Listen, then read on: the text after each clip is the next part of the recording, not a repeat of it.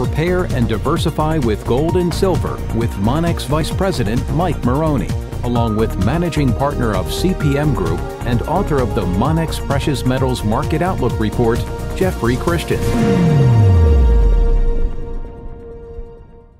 Good afternoon. It's Tuesday, October 9th. My name is Mike Maroney. I'm here today with Jeffrey Christian, the Managing Director of the CPM Group. We're doing our Prepare and Diversify with Gold and Silver video.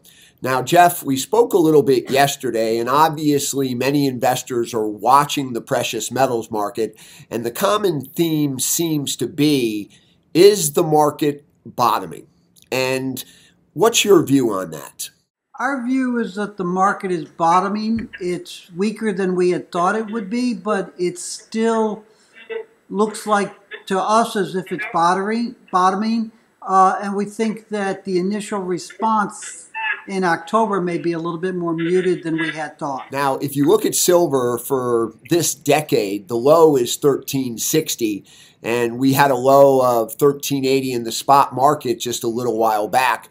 The low for this decade in gold is 1045. We saw a low of approximately 1160. So gold has been a little bit stronger.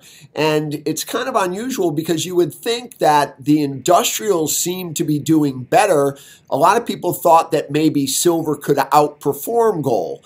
What do you think about that? You have some very interesting divergent opinions in the markets right now. And what we think is going on is that there are a lot of investors who are looking at the world economy, the U.S. economy, financial markets, the stock markets, and they have a lot of long-term concerns about where the economy is going and where the stock market's going. But they're looking at a relatively strong economy and stock market right now.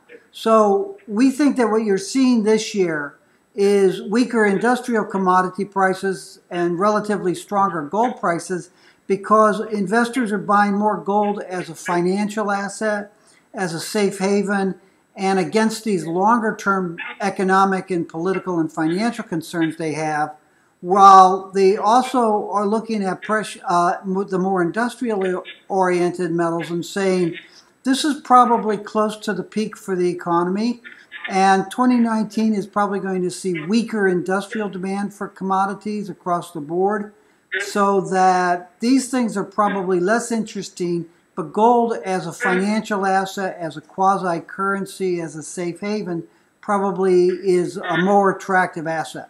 So in essence, silver is somewhat trading as an industrial commodity, not as much a precious metal.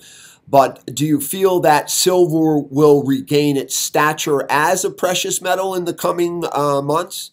Absolutely. One of the things that you're seeing is also the fact that silver has a much smaller market in dollar size than gold is always tends to see more volatile prices. But our view is that right now it's being weighed down by its industrial nature. But when you get into 2019 and going forward, whenever these economic issues come home to roost, gold prices will rise. And when that happens, we think that silver will surge too and play catch up with gold. I see.